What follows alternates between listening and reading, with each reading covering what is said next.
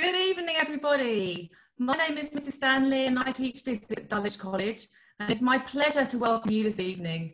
Thank you for tuning in to this Thinking About talk, the latest in this new series from Dulwich College and SSLP.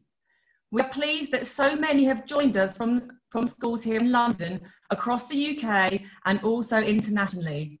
Each week during the summer term, we are inviting different speakers to discuss what they are thinking about in their area of specialism and interest.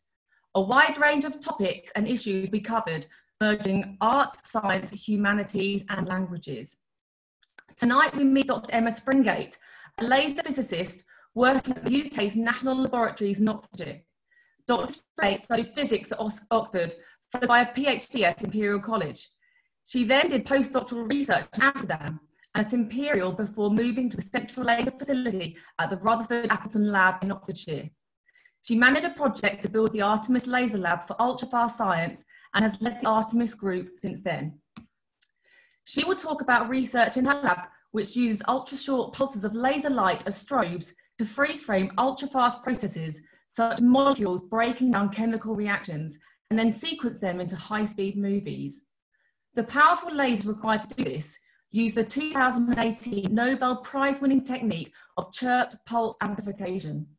Researchers from many UK and European universities come to use these lasers for experiments in physics, chemistry and biology. The format for this evening will include Dr Springate's talk, and then Dulwich College student Henry Bouchard will host the Q&A.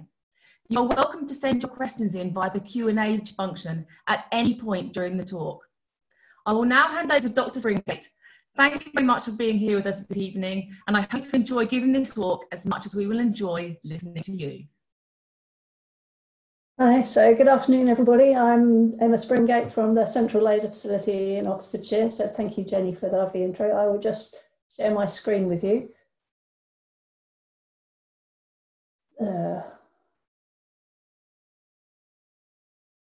Hold on.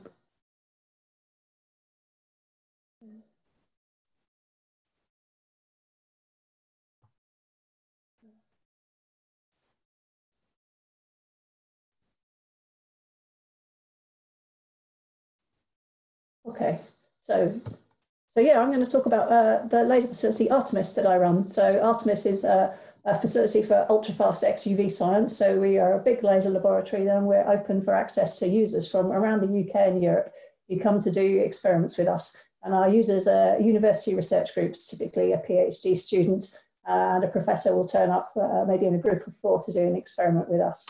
So we're based at the UK's National Laboratories in Harwell campus, which is about an hour to the west of London. Hold on, I'll try and get my pointer out. Yeah. So we're out an hour to the west of London, just between Oxford and Reading, and we're on a really big campus that's all about science, really. So the campus holds some of the largest infrastructure for science in the UK. So this enormous aluminium donut here is the diamond synchrotron that makes X-rays. So it looks at the structures of materials and crystalline samples. And currently people are doing a lot of research there on the structure of the coronavirus. The other really big thing on site is the slightly unfortunately named ISIS neutron source that produces beams of neutrons scattering off materials to look at their functions. And in the big building here, we have some of the largest laser systems in the world that are kind of the size of football fields. There's a data center here for CERN, and there's a national satellite test facility here. And my lab, Artemis, for ultrafast XUV science, is just tucked away here. We're quite small in comparison to everything else on campus. So we're part of the Science and Technologies Facilities Council, which is the government's organisation that runs science in the UK. So Science and Technology Facilities Council is responsible for the UK's large-scale research infrastructure. So the synchrotrons, neutrons and lasers that I showed you on the map, but also supercomputers, telescopes, which are in places like Chile and La Palma with good clear atmospheres so they can see the sky better. We also do accelerator science, so designing how to build synchrotrons like Diamond. We do particle physics. We have loads of people working out at CERN, space physics, making instrumentation for things like the James Webb Space Telescope, and also nuclear physics. So loads of really spectacular science going on campus. and in the organisation, which makes it a really fantastic place to work. So my facility, we do ultrafast science in the extreme ultraviolet, and I'm going to take you through both what I mean by ultrafast science and the extreme ultraviolet. So this is my student Alfred in the lab, and we do experiments that span condensed matter physics, biological imaging. These are images that we've taken of mouse neurons using a new kind of microscope that doesn't have any lenses. And we also do chemistry experiments as well, mostly gas phase rather than the solution phase stuff here. So I'm going to talk you through what we do and why we do it, and then show you an example of a condensed matter physics experiment. So this is my lab, Artemis. So we are two fairly big rooms of labs. So we have two laser systems. This one's brand new here, and this one I've worked with for the last 10 years or so. And we have 3 beam lines. So the beam lines are like this pieces of equipment here. So they're a series of vacuum chambers connected together that light can travel down to the end stations, like this one here, which kind of a portable vacuum chambers with detectors for doing different kinds of experiments. So we have one for gases here, one for solids, and one just out of shot for imaging experiments. So we're a team of 8 people, and we do 8 to 10 different experiments per year with different user groups coming in from around the country. So I really enjoy it because I work with a very, very nice bunch of people, and we get to do a huge variety of science and meet a lot of different people as well. So what we do ultra-fast photoelectron spectroscopy with extreme ultraviolet pulses. So by that I mean that we make very, very short laser pulses in the extreme ultraviolet region of the spectrum. I'll show you where that is next. And then we use Einstein's photoelectric effect and look at the energies of the that we eject from our sample. And then we use these laser pulses and electrons, and we take snapshots of ultra-fast processes on femtosecond timescales, where a femtosecond is 10 to the minus 15 seconds, so 1,000th of a millionth of a second. And the kind of applications that we do, so we look at new materials for superfast electronics, so materials like graphene and materials that researchers have to grow basically atom by atom because they're so difficult and delicate to grow. We do search that's relevant to solar cells, looking at how electrons move around in solar cells and how to make them more efficient. We look at catalysis, particularly how catalysts and catalytic processes can be started by light. And we also look at chemical reactions started by light, such as DNA damage from sunburn and the mechanisms for vision in the eye, which are all big chemical reactions in big molecules that are started as the light falls on the molecule. So the region of the spectrum that we work in is the extreme ultraviolet, which is kind of the bit of the spectrum that nobody ever mentions. So this is the electromagnetic spectrum. We're used to the visible region here, and you know that if you go to longer wavelengths, you get to the infrared, and slightly shorter wavelengths, you get to the ultraviolet, and really short wavelengths is the X-ray. Well, this part in the middle here is where we do most of our experiments, and it's called the XUV, the extreme ultraviolet. And it's not very well known or commonly used because the XUV only travels in vacuum. If you try and pass it through air, it's just completely absorbed in less than a millimetre of air. And it ionises pretty much every material because it's a short wavelength, a high photon energy. So it ionises everything through the photoelectric effect. And it's good because it has a really high frequency, which means you can make very, very short pulses. So the shortest pulse of light that you can make is 1 optical cycle. So that's 1 up and down of the electric field. And if you're at high frequencies, the up and down is a lot shorter than it is at long frequencies. So we can make short pulses down to attoseconds, so 10 to the minus 18 seconds in the XUV. And it's short wavelength. So we can make microscopes to look at fine detail, and the finest detail that you can image with light is a wavelength of light, so we can see down to 10 nanometers or so. The XUV, it only has a couple of industrial and wider applications outside the kind of fundamental science that I'll show you. And one is that the specific wavelength here at 13.5 nanometers that they call the EUV, also stands for extreme ultraviolet. It's used for lithography, so it's used for writing really, really high resolution semiconductor chips. So the latest generation of processor chips have incredible amounts of detail crammed onto them, they're written with the EUV. And there's also an interesting region of the spectrum here between the XUV and the X-ray called the water window, where water is completely transparent to radiation in this wavelength range, but carbon strongly absorbs. And that means it's really, really good for biological imaging, because most biological systems have carbon-containing molecules and they sit in a solution of water. Those are the two regions of the extreme ultraviolet. And then we do ultrafast science. So the aim in ultrafast science is, if you look at a fast process, you quite often can see what happens at the starting point and what happens at the finishing point. There's quite a lot of unexpected things that can happen in between that affect the outcome. So pitfalls in this obstacle course race here that give you quite an unexpected outcome. And the idea is that if you don't look in enough detail, you'll never see what's going on here. So what kind of things are we looking at? So the experiments that I do in my lab are in the ultrafast regime down here, around about 10 to the minus 15 seconds.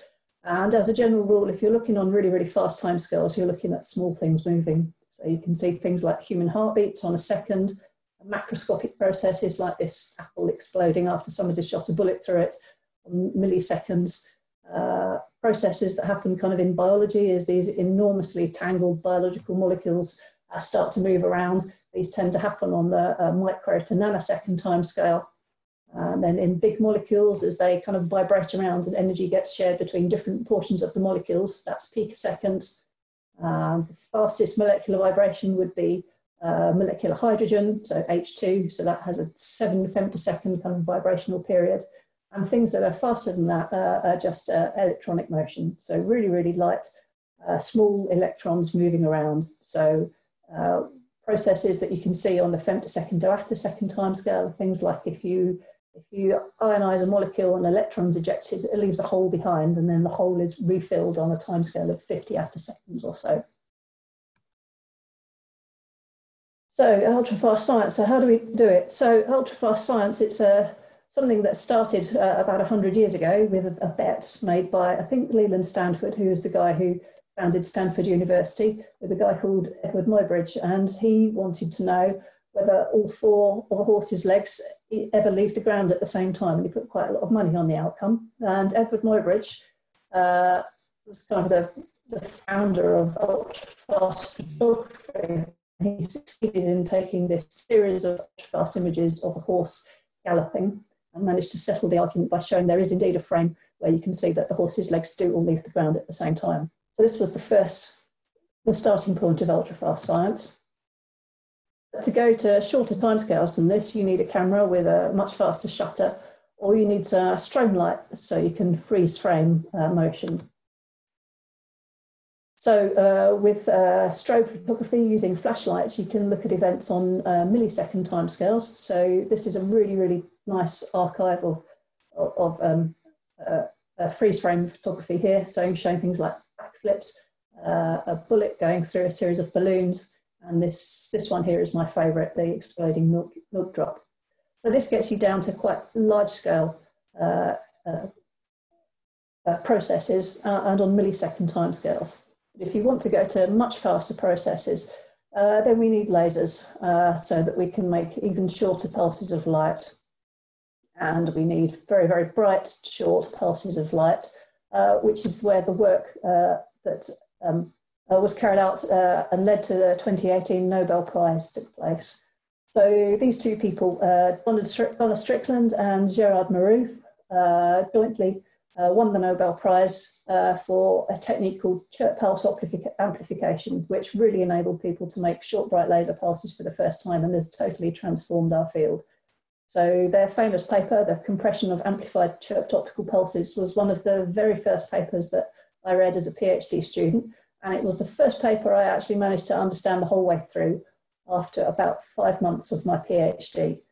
It was also the first paper that I saw that had a woman's name on it, because not only were there very few women in the field at the time, but it was also quite unusual for journals to write people's full names. So I remembered this paper quite well, and I've met Donna a couple of times, and she was very, very nice. I was really, really pleased when she won the Nobel. So how powerful can we make a pulse of light? So this is just to show you that the lasers that you typically see around you, if you have a laser pointer, they're essentially always on, or for as long as you have your finger on the on button for. The lasers that we talk about produce regular trains of pulses of light. So quite often the light pulses are produced at a kilohertz repetition rate, so 1,000 pulses of light per second, and to the naked eye they just look like an ordinary laser, but they do in fact contain these very, very short, very bright light pulses. And lasers, as you know, are light amplifiers. The acronym is light amplification by stimulated emission of laser radiation. So if you pass a pulse of light, so this is the pulse of energy against time at a certain power, energy over time, through excited laser gain medium, the light's amplified. So you get more energy in the pulse and more power and more, up until the point when you reach the damage threshold of the material, and your material explodes. So you either blow the mirrored coating off the surface, or you can even drill a hole the whole way through. So in the lab next door to me, they have rods of glass that are about 20 centimetres long and cost tens of thousands of pounds. And you can see there is a hole all the way through the middle that's been drilled through by the laser beam when things went a bit wrong, and it damaged itself. So this was like a really, really big limit for a long time on how powerful you could make a laser. So Gerard's idea that Donna carried out was to change the pulse in time. So you start with a short pulse of light, typically around about 10 femtoseconds or so, and then you stretch the pulse in time. So it goes from a pulse of about 10 microns, a real wafer-thin pulse travelling around the lab, to something that's probably about 3 centimetres long, 100 picoseconds. It's stretched out in time, and then you amplify it, and then you can recompress down back to the short pulse, and you've increased the peak power from this point to this point by about a factor of 10,000 or so. So it's enabled us to make enormously powerful lasers. So the key point here is to, so this is with chirp, stretch the pulse, and then amplify. So chirp pulse amplification is the name of the technique. And then how do you go about changing the pulse in time? So short pulses have lots of colours, so you can use prisms or gratings to make kind of a rainbow in time. So this is a prism that it disperses the light into a rainbow. You will have seen this happen before. Remember, the blue is bent more than the red, the blue bends best. And if you set up a little path like this, two prisms back to back, you end up with a collimated beam of light afterwards, but the blue light has travelled quite a lot further than the red light to get through, so your pulse is chirped. So short pulses have lots of colours. To show you why that is, or to give you an idea of why that is, you remember that if you have two slightly different wavelengths and you add them together, you get heating between them as they go from being in phase here to out of phase to back in phase again. And when you add up the two electric fields together, you get a bright dark, or bright dark, or loud quiet beating. And then if you add multiple wavelengths in, all with slightly different frequencies, but all in phase at this point here at time zero, if they're coherent and they're in phase, then they add up to a really, really short pulse. So the numbers I've used here are quite similar to what we have in our lab. I've used wavelengths from 700 to 900 nanometers, added them up, and got a pulse that's around 10 femtoseconds in duration. So the wavelengths that I use here in my laser, these are on the near infrared region of the optical spectrum. So we have a short pulse with lots of colours that we've amplified. And you can get absolutely enormous peak powers here. So if you to put it in scale, the global average power consumption is about 15 terawatts, where a terawatt is 10 to the 12 watts.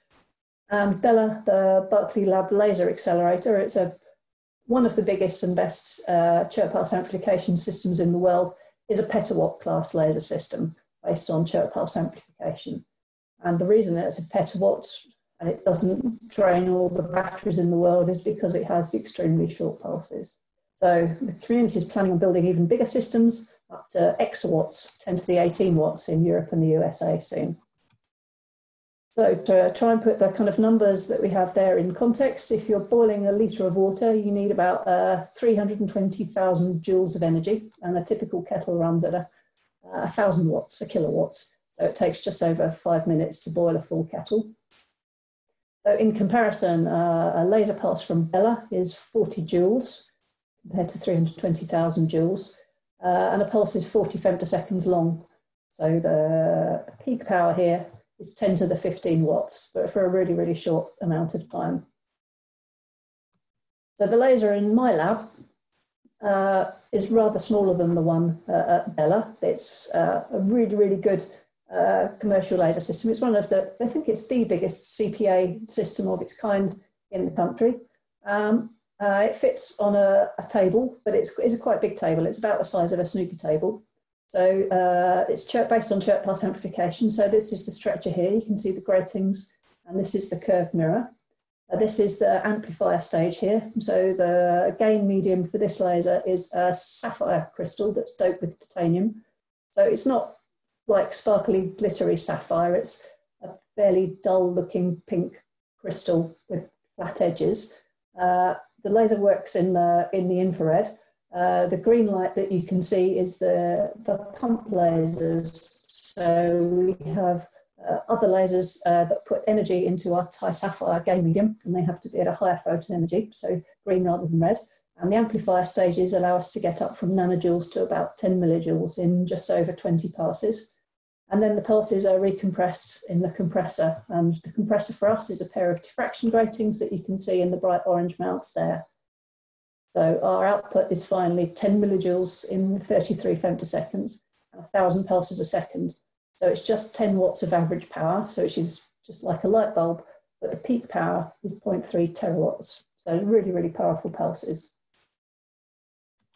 So why did chirp pulse amplification win the Nobel Prize? So it has completely transformed laser technology. It's allowed absolutely amazing systems like Bella to take place, but it won it primarily because of the big industrial applications. So there are two. The first one is, I wanted to show you quickly, is laser machining. Hold on, I have to...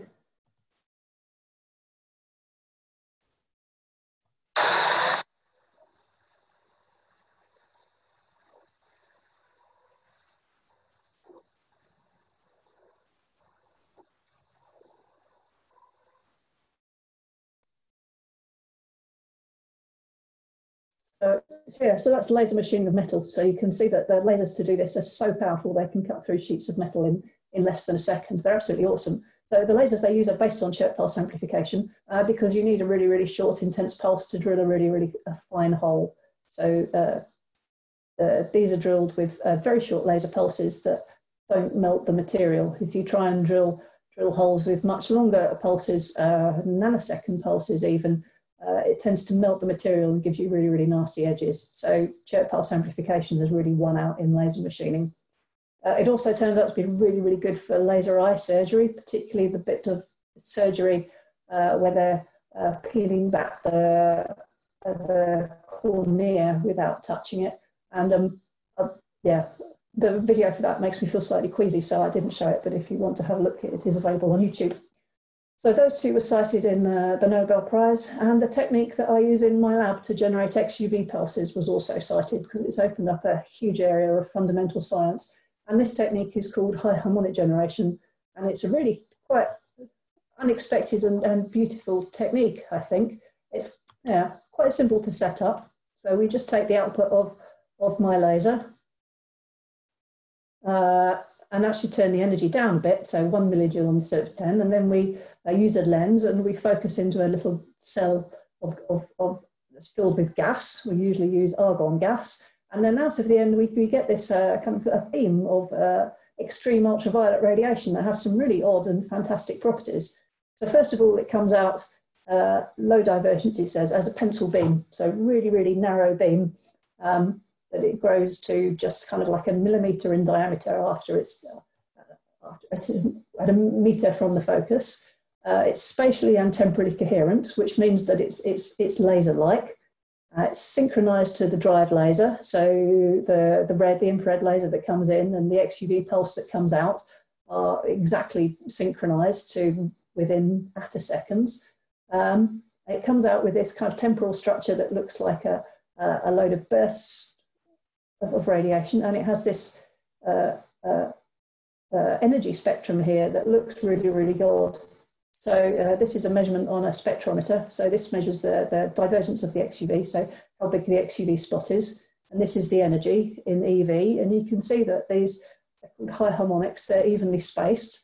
And if you work out there, it looks like they're odd integer multiples of the laser frequency. So there's, I think, the 19th, 21st, 23rd, 25th, 27th, and so on, all the way up to hundreds of orders of harmonics of the laser pulse.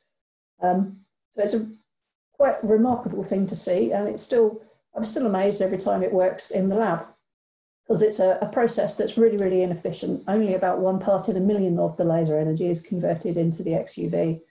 And this kind of the temporal structure, the train of after-second bursts, kind of explain what happens, because as you focus the laser into the gas, the electric field of the laser, it ionizes your molecule, and the electron's torn away, and then the electric field changes sign, and the electron's kind of driven back towards its parent ion. And when it recollides, it releases the excess energy as a burst of higher frequencies. And it repeats this once every half optical cycle. They're torn away and then recollide in bursts. And the new frequencies are generated because it's such an intense process. It kind of distorts the frequencies in the way that if you turn up your stereo too loud, then the music gets distorted out of the amplifier and you start hearing higher frequencies. It's that kind of effect. It's quite difficult to explain properly because it requires a full quantum mechanical simulation, and you actually start to believe in it when you see it happening in the lab over and over every single day. So this is the technique that we use in my lab when we exploit these photons. And yeah, there's kind of 3 different ways you can generate photons in the XUV. Synchrotrons, free electron lasers, and high harmonics, as we do in my lab. So if you make a little plot of the peak brightness of these sources, which is basically how many photons you can squeeze into certain time and space against their energy. So this is synchrotrons. These are actually data from the American light source and American photon source. So these are light diamond. So these are enormous things, hundreds of meters in diameter.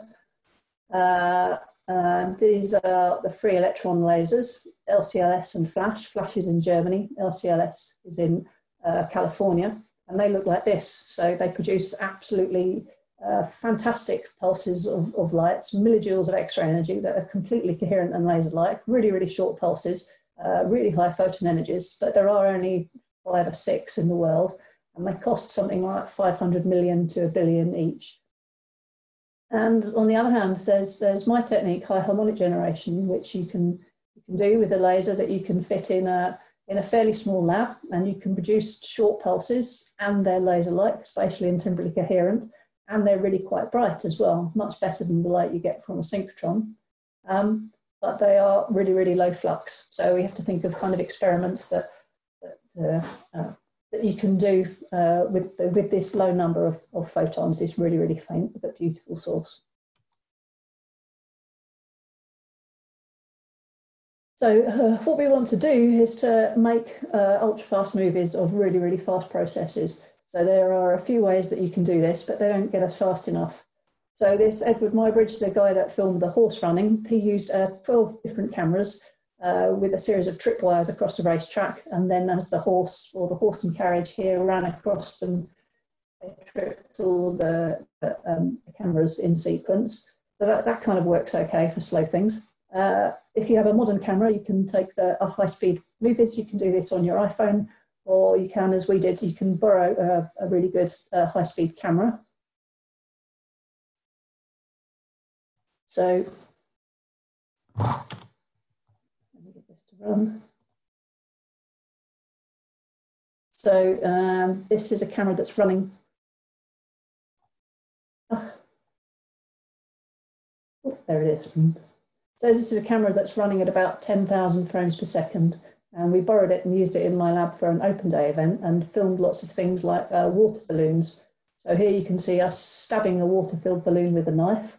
And then you can see the balloon peeling away, and you can see that due to inertia, the water bag just sits there for a while before it starts to fall apart. So this gets you up to tens of thousands, maybe even 100,000 frames per second for a short amount of time.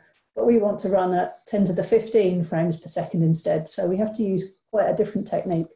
And it's a technique that you can really only do with kind of physics experiments, because it's called pump probe. So it's you use one detector and you repeatedly run the same experiment. So you have to pick experiments that you can start with a laser pulse, and this laser pulse pump triggers the event. And the second laser pulse that we call the probe comes in at a certain time delay and measures what's going on. Either it takes a picture of it, or typically for us, it ionizes, and then we measure the electrons that are coming off. And we repeat the experiment over and over, but with different times between the pump and the pulse. And then we take all these measurements and kind of sequence them up. So the time resolution is limited by the length of the laser pulses. It's usually quite easy to control the time between them. And the time resolution is typically about 30 femtoseconds. That's pretty straightforward. You can get to 100 attoseconds. And we generate the pair of pulses by using an interferometer. So this is an arrangement of mirrors. This is a half silvered mirror that splits your light pulse into two. So half the energy goes around this way and the other half goes around this way. And if you pull the mirrors backwards and forwards, you can change the relative path lengths between the two pulses and change the time delay between the pump and probe. So this you can only do in experiments where exactly the same thing happens over and over and over. So we're looking at quite reproducible things like electrons being excited and chemicals breaking up. So we work in the XV photon energy, which means we can eject photoelectrons using the photoelectric effect. So remember, a photon comes in, it has energy h mu, and it can eject electrons if its photon energy is higher than the work function of the material. And then you can measure the kinetic energy of the electron coming out and work back to see which of these electronic states your electron was sitting in. So we combine these two things, like a photoelectric effect and the pump probe, to do a technique called time-resolved photoemission spectroscopy. And we apply this in my lab to things in particular like two-dimensional crystals like graphene. So this is a representation of our sheet of 2D material, and some light has come in to excite the sample. This is the pump, and this is the short wavelength probe. These are all the electrons being ejected, and then we measure their energies in the detector here. And we know that energy is conserved, so we have this number of electrons here, and you measure something that looks pretty similar when you measure the spectrum of the electron energies that have come out. And you can work out what the electron energy was in the material using conservation of energy. So this gives us the number of electrons at each energy level in our sample for each time delay. And then we also measure the angle that the electrons are ejected at as well. So we get time and angle resolved photoemission spectroscopy. And from this, we do use conservation of momentum as well as conservation of energy, because we know that for 2D materials, the electron momentum parallel to the surface is conserved. So this tells us about the electron momentum in the crystal. So it's just the photoelectric effect, conservation of energy and conservation of momentum essentially that lets us make these measurements. So we make these measurements in pump probe using really, really short pulses. So there is a trade-off between time and energy resolution, because as I told you, a short pulse is made up of a number of different colours. So these are different frequencies of different energies, and this blurs out the images a lot. So the images that you take in time and angle resolved photoemission spectroscopy, they are really, really beautiful, I think. Each one is different depending on the crystal that you're looking at. Each one has its own band structure, so this own kind of like fingerprint here. So synchrotrons are really good at taking high resolution static images. 5 millieV resolution is typical. You do the same experiment with an HHG source, because it's a short pulse and there are a load of different colours. The energy resolution is a lot worse, 100 millieV or so. But you can stack up this series of snapshots at different time delays in pump probe, and yeah, make a time series of what's happening to the electrons in your material. So this is a little engineering drawing of the beamline in my lab, because it was a couple of years ago. So this is the high harmonic generation chamber. So it's a vacuum chamber, and it holds underneath this positioner here, it holds a gas cell. So the laser comes in and is focused into the gas cell, and it generates harmonics. And they come out here, and the next thing they see is a monochromator. And the monochromator allows us to select a single harmonic from this spectrum.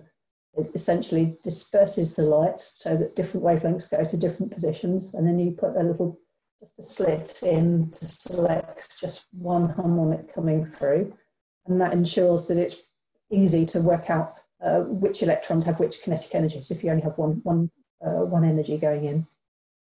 And then in this chamber here we have a mirror that focuses the XUV down onto our samples that are held in the condensed matter end station. And then because we're doing pump probe, the XUV is the pump, and the probe is just a laser beam that goes down the outside of the table, bounces off a few mirrors, and then it also hits the sample inside. So this is what the end station looks like for time and angle resolved photo emission.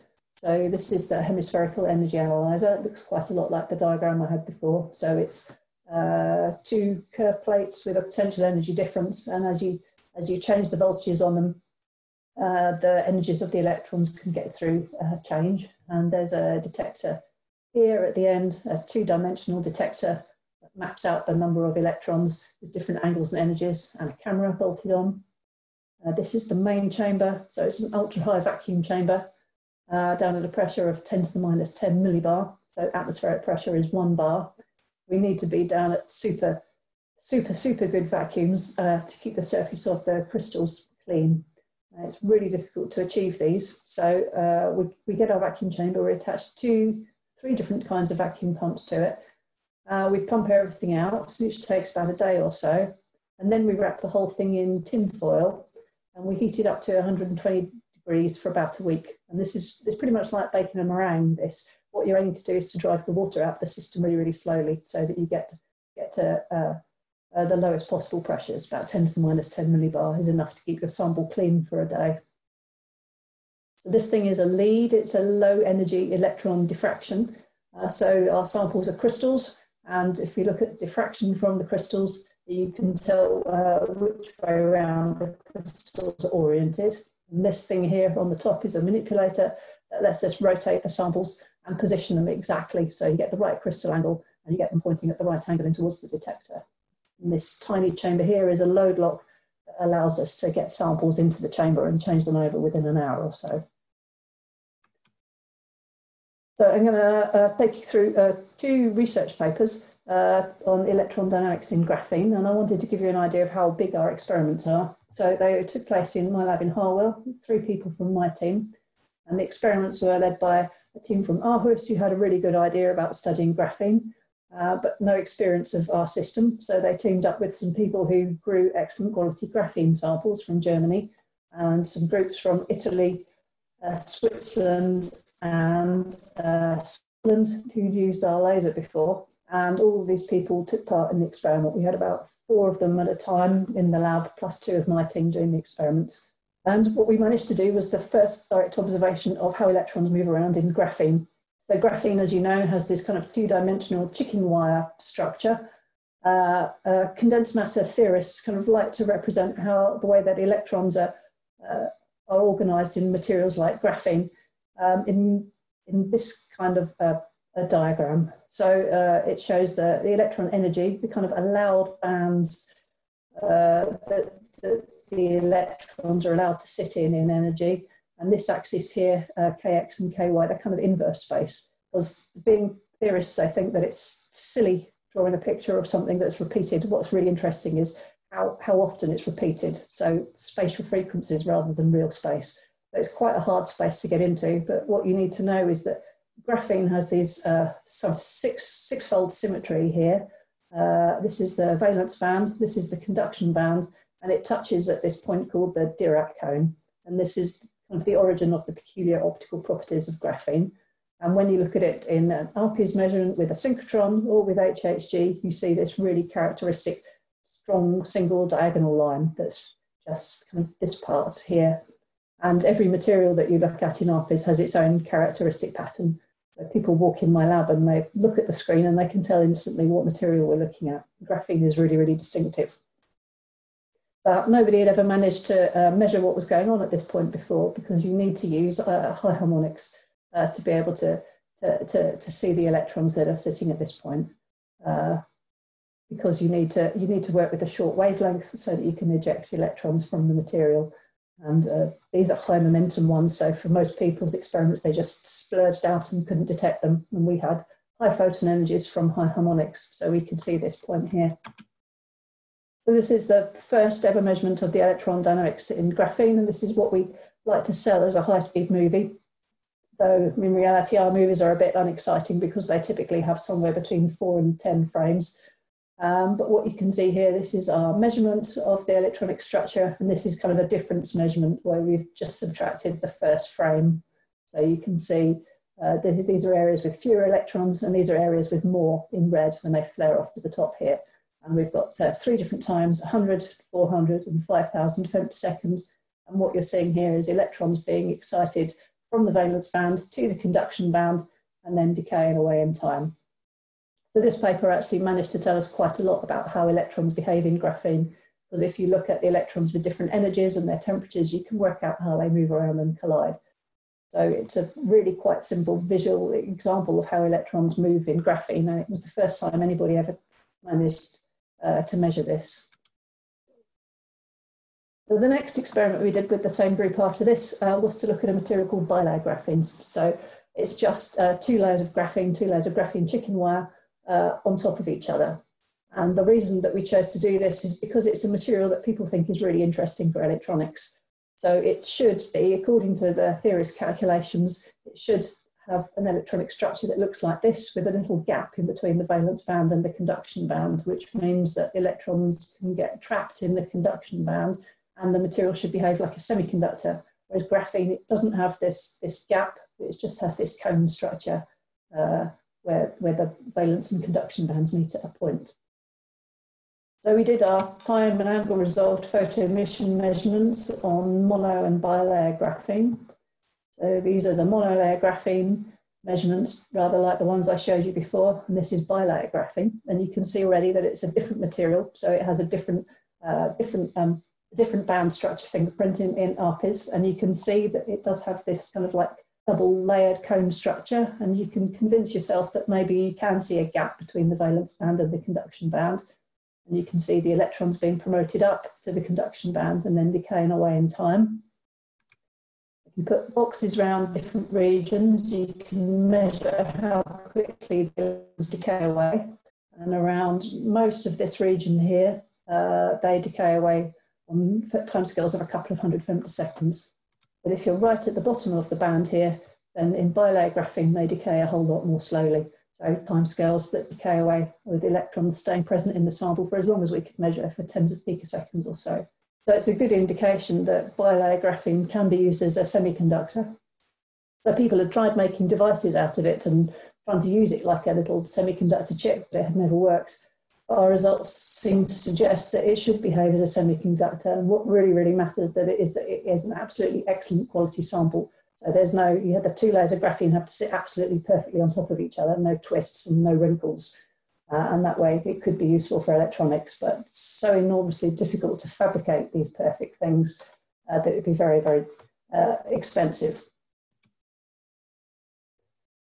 So we've done a couple more experiments in graphene. So we could see that graphene could also be a laser material because we could achieve population inversion. It would laser in the terahertz region, which is out in the far infrared. We also looked at graphene as a material for solar cells, looking to see whether one instant photon from the sun could create more than one electron, and it seems it can under certain circumstances. And we're also looking at other artificial 2-dimensional materials. People got really interested in them after graphene. Materials like titanium dioxide, which you'll know from sunscreen, is also really useful for catalysis. So we're looking at catalysts that can be triggered by light, and materials for spintronics, which is a really funky potential way of making very fast electronics. So we're setting up now to try and look at much smaller crystals of materials, so we can look at samples that people have grown pretty much atom by atom, and at devices. So looking at combining all these materials together in various layers and applying voltages at different points, so we can start to use them as kind of electronics components and see how the electrons move around and change as you actually put voltage pulses into these materials. So I've been talking for about 45 minutes now, so I think I will say thank you very much, if you're still here, for paying attention, and hand over to Henry so that he can ask a few questions. So I'll stop sharing the screen for a moment. Hi, thanks very much, Dr. Springate. So I've got a couple of prepared questions, and then if anyone wants to put any more questions in the Q&A boxes, they can, and I'll read them out.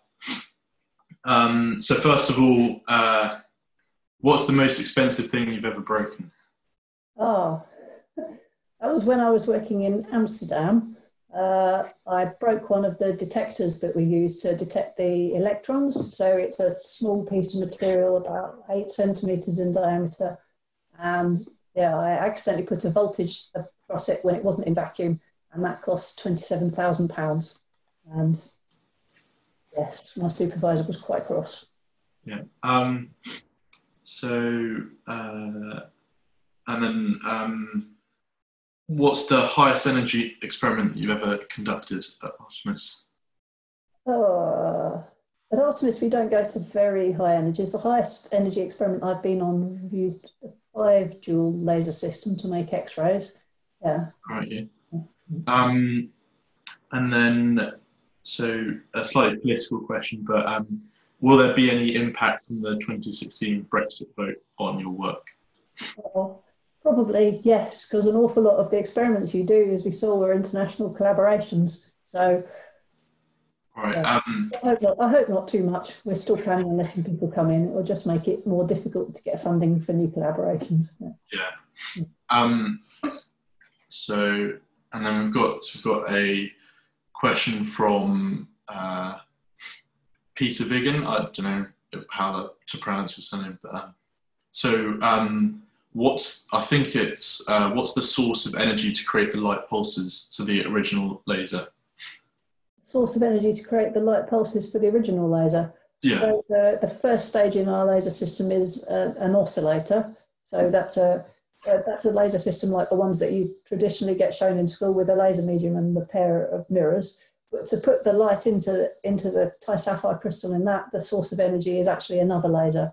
It's another solid state laser, and that's powered by laser diodes.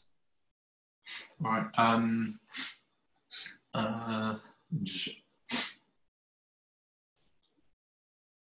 So Callum Brown asks, how do you do analysis of the data to get useful information from different time delays? So, yeah, it is quite difficult. So we plot up these band structures at different times, and then you think of the data as a series of snapshots at different times, and you think of it as like a 3-dimensional volume. So you can either slice through one particular time or one particular energy. So but it is quite difficult to get good quality data out. We have to repeat the experiments over and over and over to make sure that we are seeing a real signal and not just noise. So we have 1,000 pulses per second, but we typically acquire data for an hour to 2 hours in one single place. So yeah, it's an awful lot of averaging to make sure that we get good quality data. Yeah. Oh, this is a very interesting one. So Thomas Banks asks, what do you think of using lasers for nuclear fusion? Do you believe for once in human history, nuclear fusion could really be less than 30 years away? No, I think we're still estimating that it's about 30 years away. People are still trying, and it's still really, really difficult. It relies on lots of big lasers compressing a plate absolutely uniformly, and it turns out to be incredibly difficult to do. Yeah. A question from London Mertz.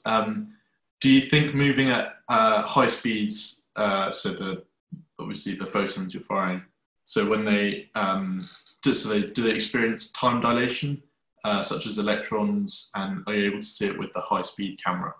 I'm sure that. Yeah. Ooh, funky question. Yeah. No, we don't think about time dilation at all, and the electrons that we eject are working at such low speeds that we can't see that. All right, and then I've got a couple. Oh yeah. What's been the largest or most difficult problem you've ever had to overcome when working with ultrafast laser pulse technologies? They're always quite difficult to get right, these experiments. I mean, the labs are really big. The lasers are quite complicated. If the laser goes wrong, it takes about a week of patient work to get it up and running again. And then you have to generate high harmonics and select the right one, and then get the harmonics to the end of the beamline. And then the sample has to be absolutely perfect.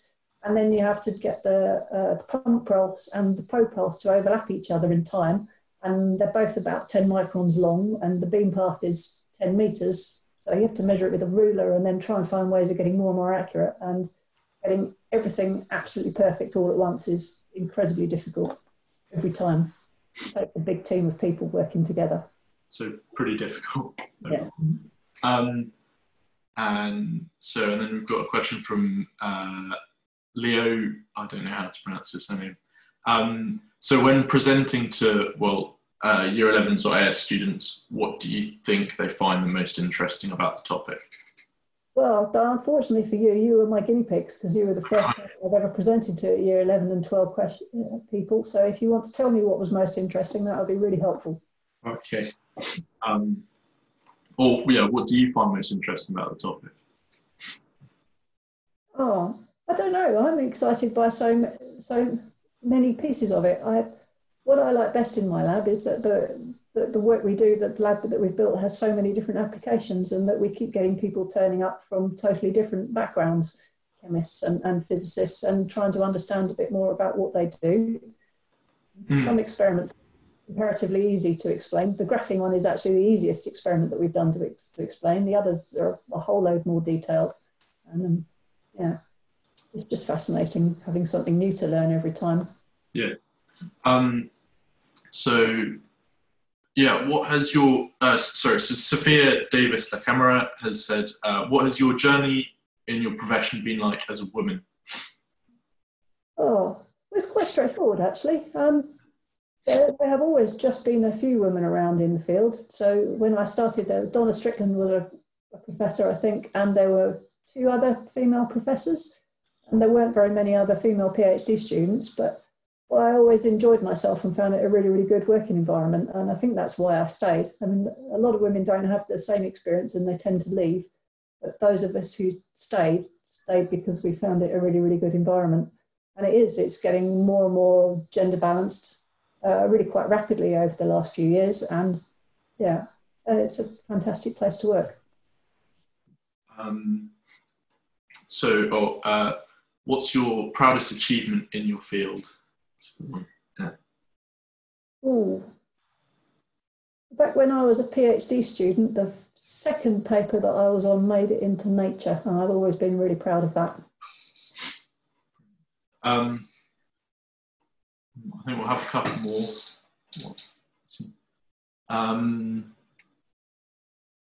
So are there any uses of your work in the space physics sector? In the space physics sector? I don't know, I should try and find out. They spend a lot of time in the space physics sector looking at materials and about how they cope when they go through extremes of temperatures, as they would do in satellites, or they're bombarded with high energy radiation. So I think there might be opportunities to look and see how these materials are affected by big temperature swings and being bombarded by radiation. But although we have space people on campus, we haven't found anything good yet. And then I think last one before we wrap up, maybe, and this is a good general rounder. So Amy Lockhart asks, do you have any advice for students who may want to go on to study a PhD in physics? Yes, just go for it. It's hard doing a PhD because you have to focus on one topic for 3 or 4 years, but at the end of it, there are so many opportunities available to you, and it's fantastic. You get loads of opportunities to travel and meet people, and so just stick with it. Just ask your professors about opportunities for working in research labs and try and follow them up, and you'll get there. Brilliant. Okay. Thank you, Dr. Springate, for talking to all of us today. We've learned a lot about your work, and thank you all for joining and listening, particularly those who submitted questions. I hope you found it all as interesting as I did. So these Thinking About talks happen every Thursday at 4 p.m. I hope you can join us again. Thanks a lot. Bye. Thank you. Bye-bye.